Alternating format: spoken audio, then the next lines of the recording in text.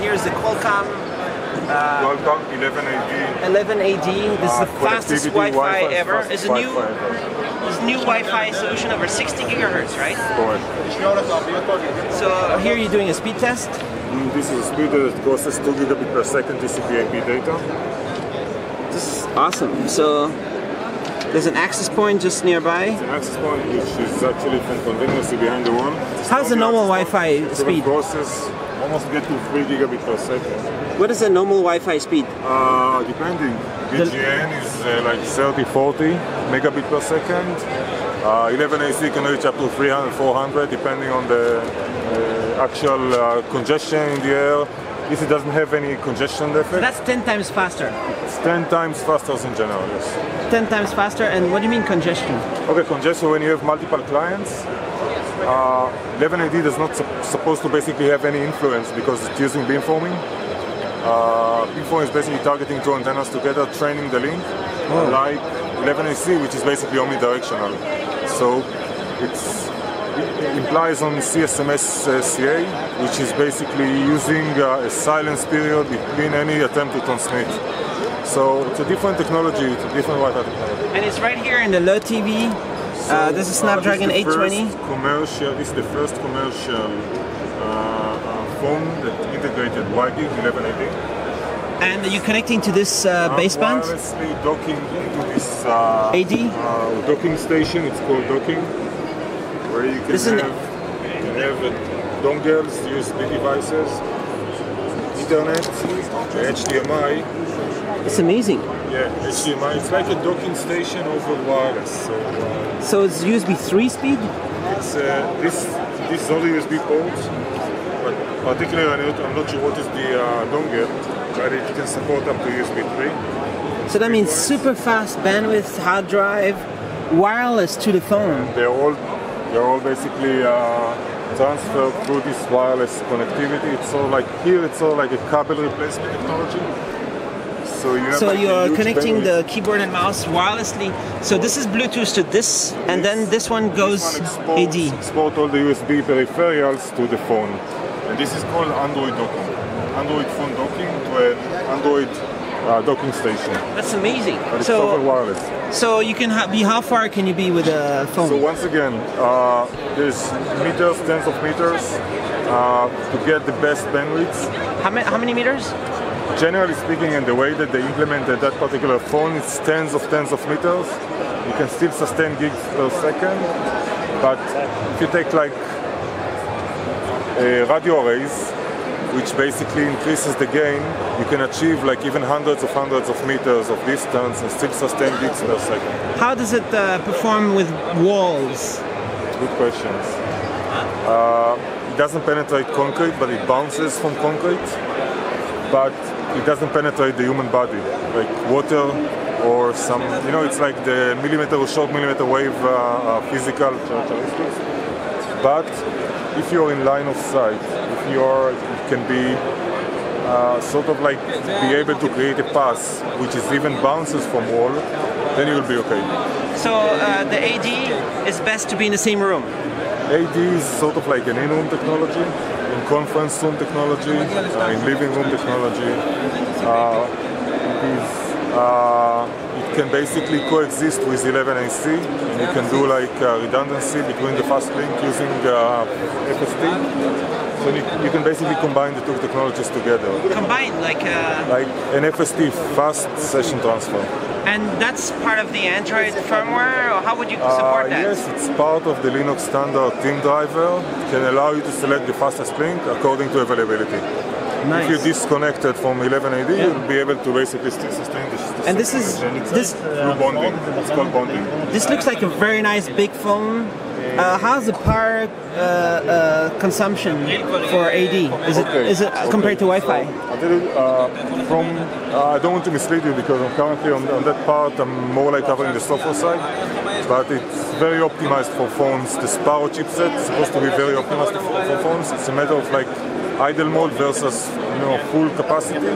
I'm not sure what are the exact number. I don't want to mislead you. Yeah. But so we're talking about multi-gigabit wireless connectivity is completely amazing with docks.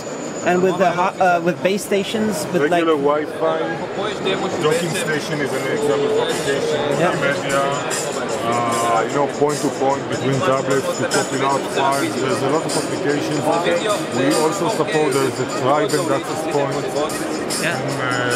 already. It is commercial, so you can use those devices to access to the internet. There's many applications. And there's not going to be any interfering. There's no interference, and if we get in here, this is a 4K over 80. Yes, this is definitely an example for a 4K movie. This is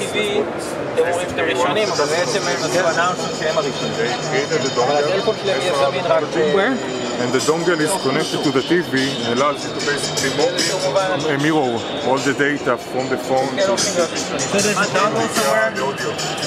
There's a dongle, HDMI, and then... So the phone plays the movie and basically mirror it to the screen.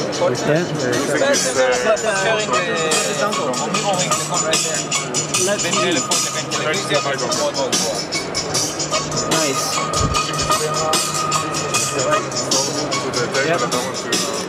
So how far is AD from... Basically this phone is coming out, right? So once again, the phone is already commercial, it was already announced, it's ready to go to the market.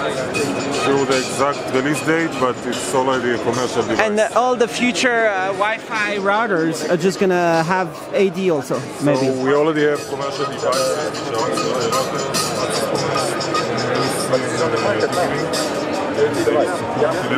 so you can take a device, you can connect over 11AD, you can redundant to 11AC, and you can create a full connectivity, very fast and efficient connectivity. So, and you talk about interoperability?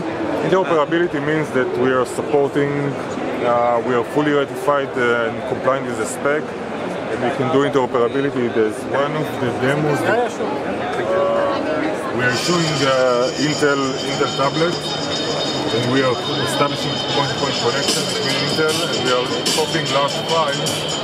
So interoperability is basically between different vendors. We work with different vendors, we go to Slugfest, etc., to make sure that our standard is completely compliant to the spec. What could happen in the future? So it's going to be currently, faster? yes. So we're going to basically support higher file rates, which up to 7 gigabit per second. For you know, the time being, we are currently settling on MCS 12, which is 496 gigabit per second high speed. And yes, but you know, you have like huge channel wide, which you can eventually utilize, just, you know, change the modulations and support further and further amount of data that you can carry on the same unlicensed channel, which is with wide range and with the ability to basically to migrate to newer and higher speeds. And all this transfer bandwidth is being processed on the SoC. Right. And how's your performance compared to Intel? Are you as fast? I think that Qualcomm's supposed to lead and basically being the first to have commercial devices in the market. From maturity point of view, I think that, you know, you saw the 2.6 gigabit per second on a smartphone. Qualcomm currently definitely leading technology from, you know, maturity, stability, and whatsoever. This is faster than USB. It's almost in the speed of like PCIe, and it's faster. It's faster than the USB Type-C. Twice as faster effectively than the USB Type-C. It's still a very fast technology. From the high speed, it's even, you know, the bottleneck is the interfaces, not the physical layer itself. And you say it's not going inside, it doesn't harm people. So there's not going to be any like danger in this technology. It's definitely, I think, I'm not sure about research exactly has been done, but it doesn't supposed to be absorbed by the body, by the human body. It doesn't penetrate the human body, like the 5 for instance. So it just, you know, doesn't penetrate water. So it doesn't supposed to do any harm. There's no either, you know, from, you know, radiation point of view, there shouldn't be any effect. Like, does it get hot, the device? No, it doesn't. like if you'd feel like you know, you'll hold the phone next to your ear, you'll probably feel that it gets heated, or your body or your ear is supposed to basically get heated. There's no such effect in the 60 gigahertz because it doesn't penetrate any human body or something. So it does get hot a little bit because there's a lot of bandwidth going on. There's a lot of transfer bits, so the SoC heats up a little bit. Once again, it's not supposed to influence on any human body or. Nice.